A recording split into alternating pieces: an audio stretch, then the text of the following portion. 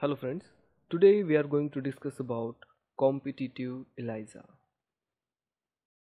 Competitive ELISA is used to determine the concentration of either antigen or antibodies present in a particular sample.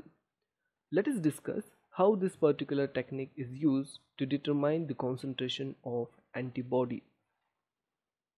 Suppose we have to determine the concentration of anti-A antibodies from a serum sample.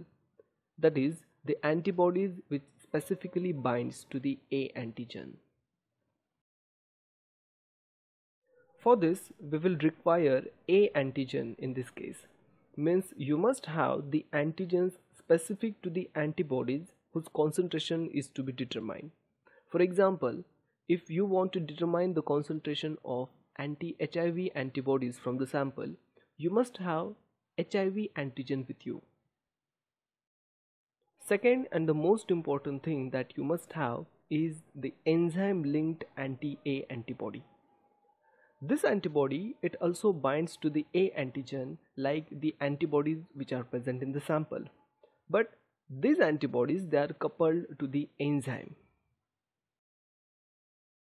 The enzyme can be horseradish peroxidase, beta-galactosidase or alkaline phosphatase. All these enzymes have chromogenic substrates. For example, TMB, that is tetramethylbenzidine, which is the substrate of enzyme horseradish peroxidase, gives blue color when converted into the product, and its intensity can be determined by spectrophotometric method. In the first step, a microtiter well is coated with A antigen like this.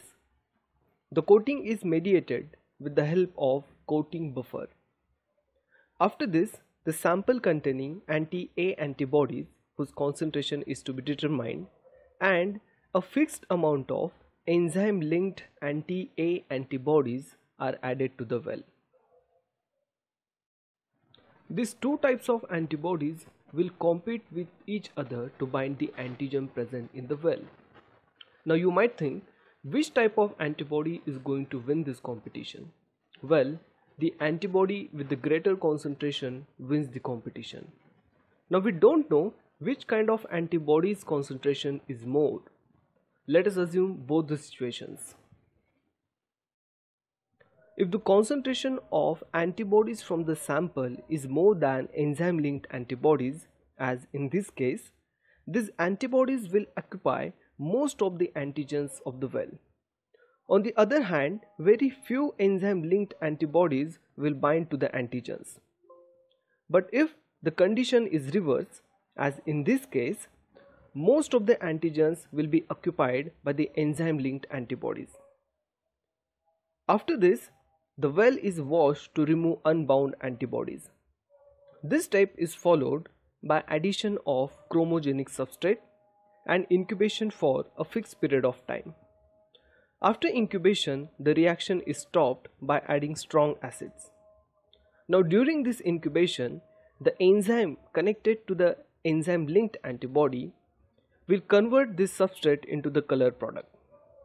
Now if the number of enzyme linked antibodies are less in the well, as in this case, less product will form, and hence the color intensity and its absorbance value will be less. And if the number of enzyme linked antibodies are more in the well, as in the second case, more product will form and therefore absorbance value will also be more. So in short, if the absorbance of the product is less, concentration of antibodies in the sample is more, and if the absorbance is more, the concentration of the antibodies in the sample is less. The actual concentration of antibodies present in the sample can be determined by extrapolating the value of absorbance on the standard graph like this. So in this way, the competitive ELISA is used to determine the concentration of antibodies. Exactly reverse method is used to determine the concentration of antigens.